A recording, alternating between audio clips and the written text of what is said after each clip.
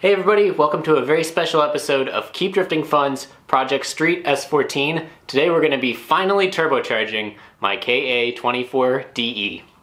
I'm going to do it over the course of a couple of videos. I decided to break it up into shorter sections, and who knows, I may combine it into one longer video at the end to make it all-encompassing of how you can go from stock KA to turbocharged. So turbocharging is going to force more air into our engine, so we're going to need to compensate by adding more fuel.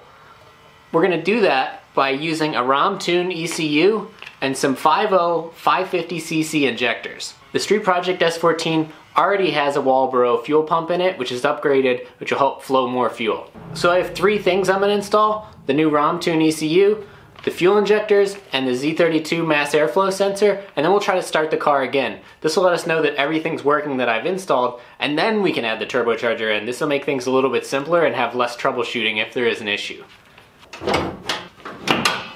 I started by disconnecting the battery. Then I disconnected the injectors and moved the engine harness out of the way. Then, using a Phillips head driver, I removed the injector retainer caps.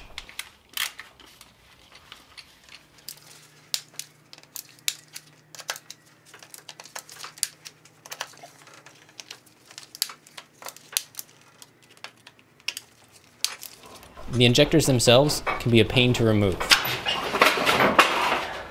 I found that soaking the edge of the injector in some lubricant and then spinning it helps to loosen it up. I ended up replacing the injector retainer hardware with stainless steel Allen bolts. That'll make service in the future a lot easier.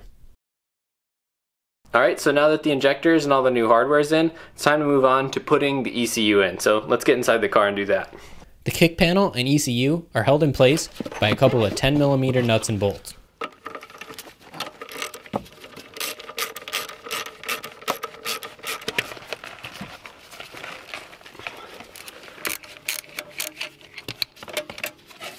Replace the old ECU with the ROM Tuned ECU.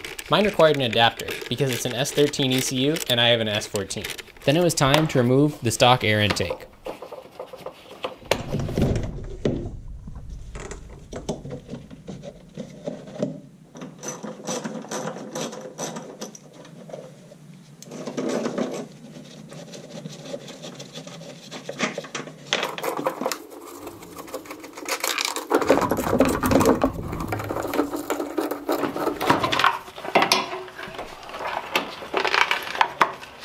And wire in the new 300ZX mass airflow sensor, using the existing mass airflow sensor wiring and this diagram.